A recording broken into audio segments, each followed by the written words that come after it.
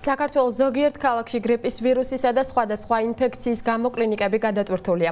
სამედიცინო დაწესებულებებში პაციენტთა მიმართვიანობა დიდი რაოდენობით შეინიშნება. როგორც რუსთავის საზოგადოებრივი ჯანდაცვის ცენტრში აცხადებენ, მიმართვიანობა გაზრდილია რუსთავში, თუმცა კლინიკებში გადატვირთულობის პრობლემა არ ფიქსირდება.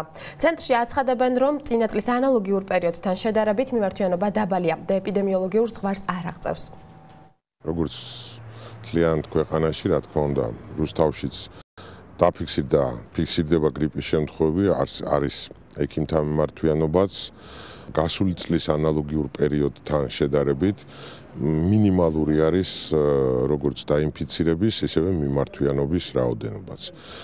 ეს არ გამორიცხავს, რა თქმა უნდა, ხვალდაზე შეიძლება მივიღოთ პიკი, გავატაროთ საკუთარი თავის, საკუთარი ოჯახის წევრების მიმართ ის პროფილაქტიკური, ის პრევენციული ღონისძიებები, რომელიც დაგვიცავს გრიპის ვირუსიდან.